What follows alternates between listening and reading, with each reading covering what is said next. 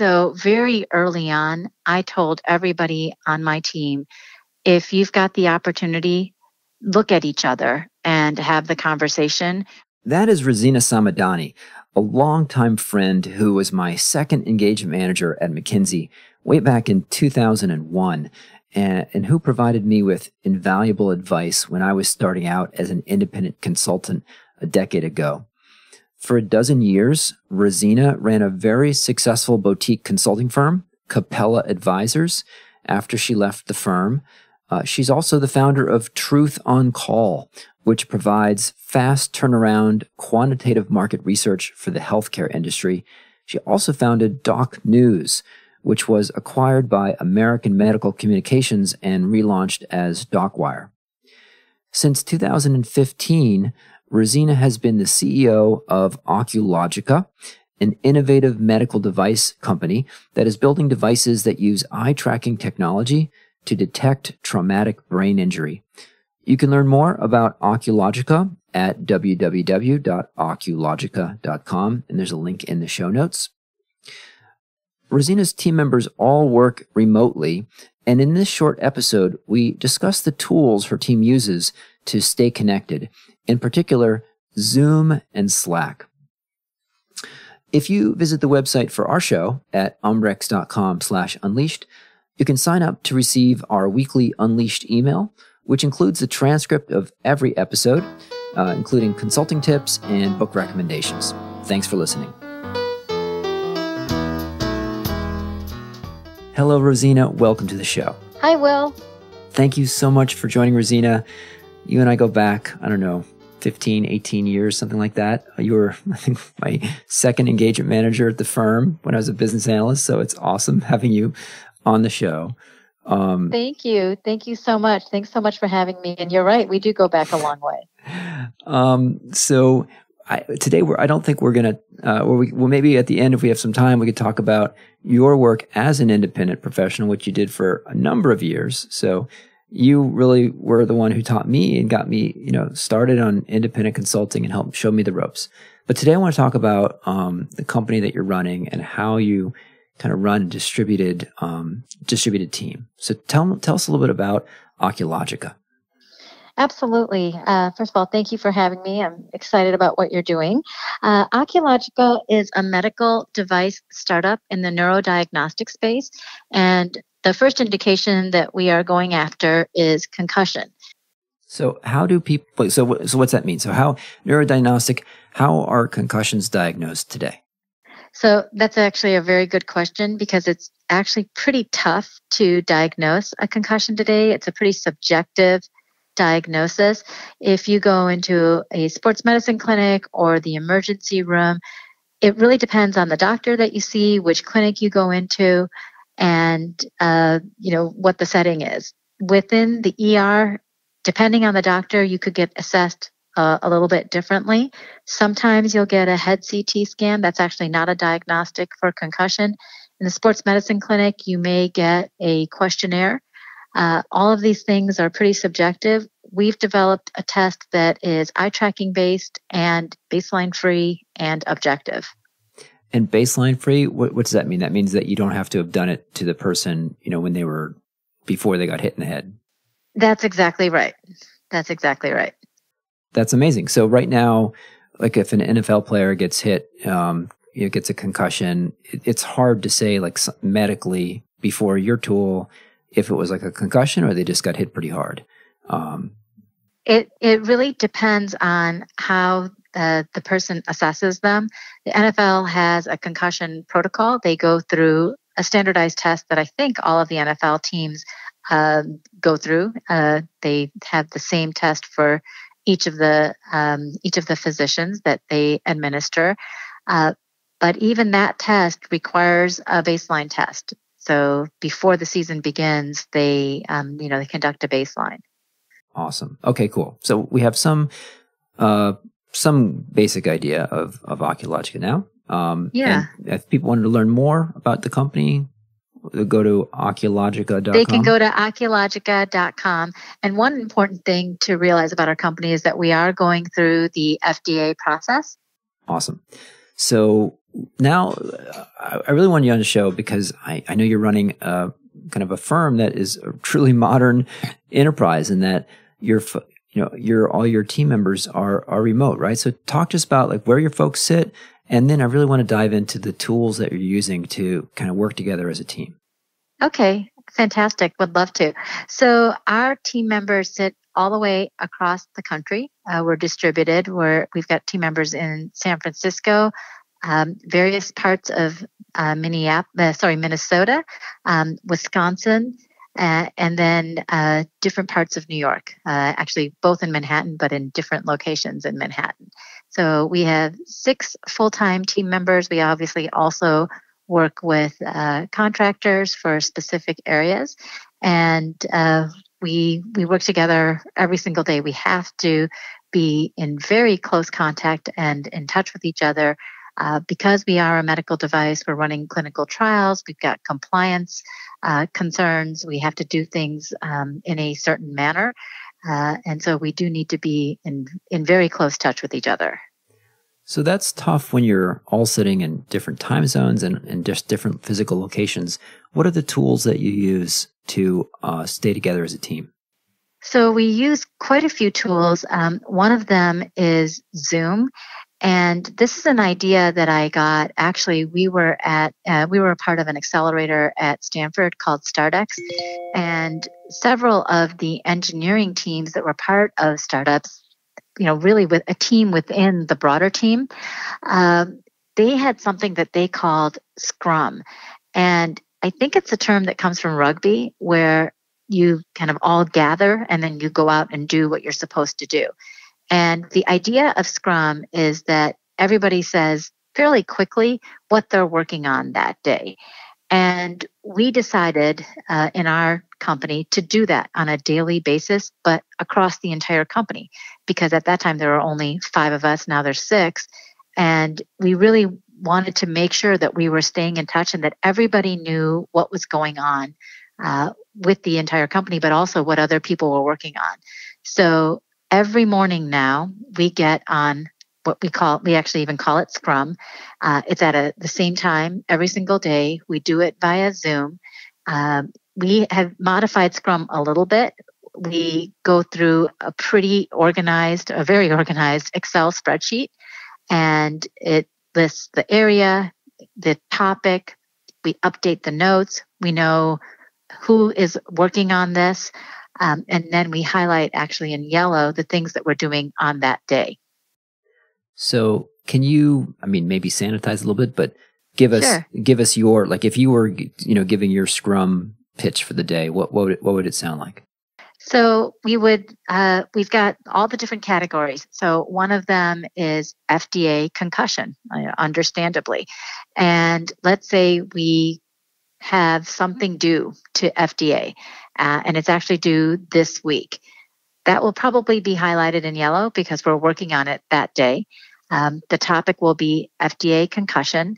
There will be some sort of specific activity so that everybody really understands exactly what it is. Maybe it's writing up the memo, drafting the memo. And we say, okay, somebody has the master and they're going to be handing it off to this person today. And we put that in the notes, and that's something that we type in new and refresh from the day before. And then we've got columns for each of the people. We've got their initials, actually just the first name initial, because there's not that many of us. And there's X's in the boxes as to who is doing what. And that's also very nice because you can go back to the Excel spreadsheet for Scrum and you can identify who is what you're supposed to be working on that day. So you mentioned Zoom. Let's talk about that in a little bit more detail for people who haven't used it. Video conference tool. What do you like about it? Why did you choose Zoom versus some of the other video conference tools out there? Yeah, Zoom is it's very easy. It's very accessible. It was extremely easy for us to adopt. It seems a little bit more simple to use for us than WebEx or Google. Google requires people to have a Gmail address, so it just seemed very restrictive, and honestly a little invasive because it is Google. And WebEx was it felt sort of large company and a little bit corporate. And so Zoom just felt much more our personality. You click on it, it works. Honestly, we really love it. Yeah, I use Zoom as well. And what I like is with WebEx, you always have to like create an account, or it takes like forever to download the stuff for someone who doesn't have an account. Or Zoom, you just boom, send someone a link and it almost always works. They can do it on their phone, iPad, click on a computer. Doesn't matter if you're using Chrome or Explorer or Mac or IBM. You just click on it and then, everybody pops up. And how is it different doing a phone call versus a video conference? Is it like really make a difference? It's really night and day. So very early on, I told everybody on my team, if you've got the opportunity, look at each other and have the conversation rather than, not basically doing it by phone. And so that's what we try to do. Every opportunity that we have, we try to do the conversation via Zoom. And we just ping the other person actually on Slack and say, should we hop on Zoom? And every one of us has their own Zoom room. So we can have multiple one-on-one conversations going on all the time. And what does that mean? Each of you have a Zoom room. I haven't used that feature. I don't know what that means. Oh, okay. So when you sign up for an account for Zoom with Zoom, you get a little Zoom number. That's actually your room. Oh, okay, gotcha. And so, so you actually do have a Zoom room. Everyone on my team has their own account, and I think they're free because I think up to 30 minutes it's free. My account is actually, we pay for it because we do go longer and we've got a larger group. We need to conduct that for a bit longer sometimes, conduct those Zoom sessions for a bit longer. But that's what we mean. So we'll say, hop on Joel's Zoom, or, do you want to hop on my Zoom, that type of thing. So it's not just the scheduled Scrum or scheduled meetings, but you also use it for impromptu. Hey, let's talk. And rather than doing a phone call, yes, actually face to face. We never do phone calls. I think it's, maybe one in a month we do a phone call. We will do a conference call with entities that can't use Zoom. There are some hospitals, some government agencies, they can't use video conference. And so we'll set up a conference call in those cases. For our internal team discussions, it's always Zoom. That's our default. And it's phenomenal. It makes a huge difference to be able to see somebody. So Zoom, you mentioned Slack. How do you use Slack, and what other tools do you use? So Slack is a messaging tool. I'm assuming people are pretty familiar with it. It's a way to exchange messages very quickly. It has cut down our email. We haven't used email only without Slack for several years now. Slack just allows you to quickly ping somebody or a group of people on a particular topic and get everybody's input. They can even, put a thumbs up, thumbs down, smiley face, that type of thing. Take a look at it when you get a chance. And that way he doesn't have to have an email for it. So he doesn't get like 100 emails. And he can respond to me right away with a, sure, got it. That's something that you can just message each other with. You don't need to send an email. It really is. It changes, the email workload by an enormous amount. What other tools are you using beyond Slack and Zoom? Have you found? Yes, so we were using Dropbox. We shifted over to Box because it's HIPAA compliant, and we needed a HIPAA compliant tool because we're in the medical industry. And then our engineers use Trello. We actually tried to use Trello much more extensively across the entire team, and we quickly abandoned it. It was too cumbersome and really just didn't suit the way that we were maintaining things. That's why we just use the Excel spreadsheet for our daily Scrum. But our engineers do use Trello, and they've given access to me, for example, to it so that I can see what's going on, but I don't interfere with their Trello board. and for folks that haven't used Trello, just kind of describe the the software and how you use it? Yeah, sure. So it's as if you've got a big bulletin board and you've got a project. So let's say it's the next generation of your software. And then you've got the sub activities for that project on different Post-it notes. And under those sub activities, you've got a list of things that you're going to do. That's Trello. And you can move these things around. You can tick things off. You can assign it to people, that type of thing. Cool. So you're running on Zoom, Slack, Trello. Any other tools? Box is critical for us. Box for your documents. Yeah, we don't keep our documents on our own computers. Everything's in Box.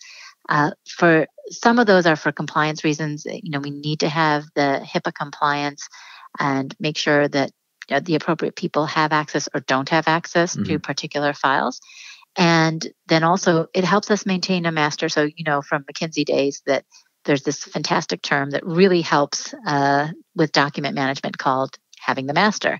And when you hand off the master, we always do it via Box. It's not via email. It's not via any other way. The protocol in our tiny little company is to always hand off the master via Box so that that there's no confusion. Mm-hmm. Mm-hmm. That's so important. You don't want to be editing like the third most recent version, and then you're like, never sort it out. Yeah. I taught my team the concept of master really early on. I think it's just it's obviously there's some really helpful tools that you learn at McKinsey. So with Zoom, Slack, Box, and Trello, and any other kind of personal apps or tools that you use personally, maybe the whole team isn't using, but that you find super helpful? Well, I personally use Wunderlist, and this is something that I learned from you, is to outsource activities, even in your personal life, to folks that can help you. So I finally got a personal assistant, and she and I use Wunderlist, and we basically share a list. I put things on the list, and then she checks them off as she does them, or she sends me a message, or we exchange a photograph about it. It's been huge. My reading has gone up because she can take books to the library and get books from the library for me. And my groceries and the drugstore, dry cleaning, I feel a lot more relaxed because I've got this Wunderlist. And if something's on my mind, I just put it on there. And I'm not worried about waking her up in the middle of the night by sending a text. I just, it's on the Wunderlist, and she's going to see it, and she's going to take care of it. It's phenomenal. Well, you've given me some ideas, Rosina, and oh, really? Yeah. Okay, this is That's great. Amazing, because you're the guru of this stuff. And no, this was great. Thank you so much. So folks who are interested in seeing what you're doing can visit Archaeological.com to see the latest news. We'll include a note on that in the show notes. So thanks for sharing how you're managing a remote firm, a true modern company. Thank you so much for having me. Thanks for listening to this episode of Unleashed, the show that explores how to thrive as an independent professional. Unleashed is sponsored by Umbrex, the world's first global community of top-tier independent management consultants. The mission of Umbrex is to create opportunities for independent management consultants to meet, share lessons learned, and collaborate. I'd love to get your feedback and hear any questions that you'd like to see us answer on this show. You can email me at unleashed@umbrex.com. That's UMBREX.com. If you found anything on the show helpful, it would be a real gift if you would let a friend know about the show and take a minute to leave a review on iTunes, Google Play, or Stitcher. And if you subscribe, our show will get delivered to your device every Monday. Our audio engineer is Dave Nelson. Our theme song was composed by Gary Negbauer, and I'm your host, Will Bachman. Thanks for listening.